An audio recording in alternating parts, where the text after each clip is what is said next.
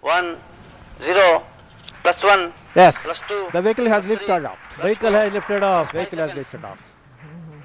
Rocket की उड़ान शुरू हुई. Ignition sequence normal and lift off normal. R2 tracking. PSO motor भी जलाई गई हैं. P2 tracking. R3 tracking. +20 seconds. Now at the Mission Control Even Center, tracking. there is a great sound and reverberation of the launch of the PSLV C-11. Well, The Coach, historic launch there of the you have it. There PSLV you has see it. taken place. No, You can if see there was the any vehicle doubt soaring that into the Indians could launch into a low overcast, I think we have dispelled that, Koshal, that the rocket literally disappeared. I was once at a Russian launch in the former Soviet Republic of Kazakhstan. They did it in dense fog that you could see just barely the flames of the rocket. But you have to remember, this is not a space shuttle, which is a winged craft with human beings on it that in the event of something bad happening would have to land on a runway. They can launch in some pretty nasty weather, and it doesn't really matter. It's an unmanned craft. It's not flying back to a runway under any circumstances. So far, so good. All these numbers look good. And what we're hearing from the commentators there just on that island on the Bay of Bengal is that all is well. Take a look at that launch one more time.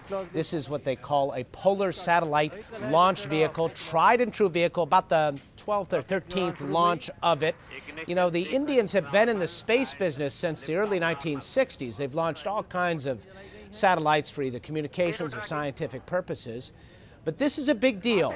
Leaving the bounds of Earth gravity is a significant step. And so this puts them on literally on a trajectory toward much bigger things in space. And it is their stated objective, although they don't have an official program yet, Koshal, to put human beings in orbit, to have their own manned spacecraft. And that would make them the fourth member of that very elite club. Obviously, it takes a lot of precise maneuvering there, but once it takes off, and it looked very successful, I mean, when do we find out exactly how it goes? Well, a million things can go wrong between now and the moon, of course. We're talking about a 5.5-day trip to the moon. What'll happen now is it'll establish a highly elliptical Earth orbit. It'll be kind of like a giant ricochet all the way around, and at its highest point it'll be very far away from the surface.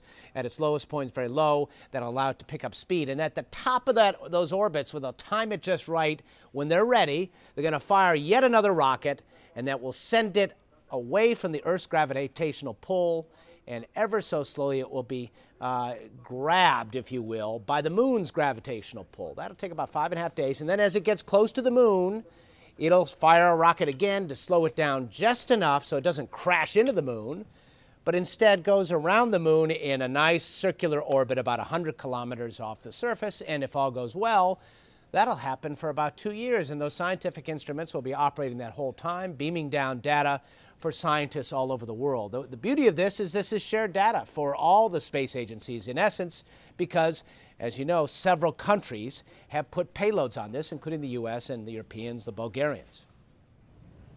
So NASA and the ESA will also be monitoring what exactly is going on the Chandrayaan? Absolutely. The space community is a small community anyway. Everybody roots for each other and wishes for their success.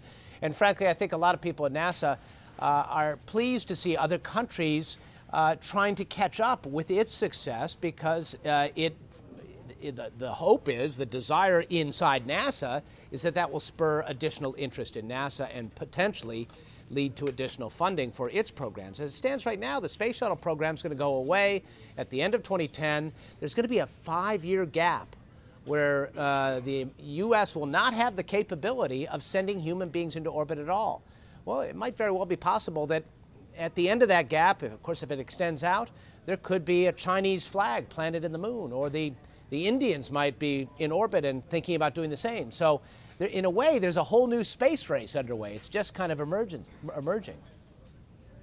And Miles, one of the things that the Chandrayaan is going to be looking for, aside from the water and the ice, is helium. Talk about the importance of that. Yeah, well, this is not just to make your voice high or to raise balloons into the air. We're talking about helium-3. This is an extremely rare isotope on Earth, but it's thought to be plentiful on the moon. The idea is that it could fuel a fusion reaction, a nuclear fusion reaction, which of course doesn't create any waste, which would be highly efficient and could generate tremendous amounts of energy.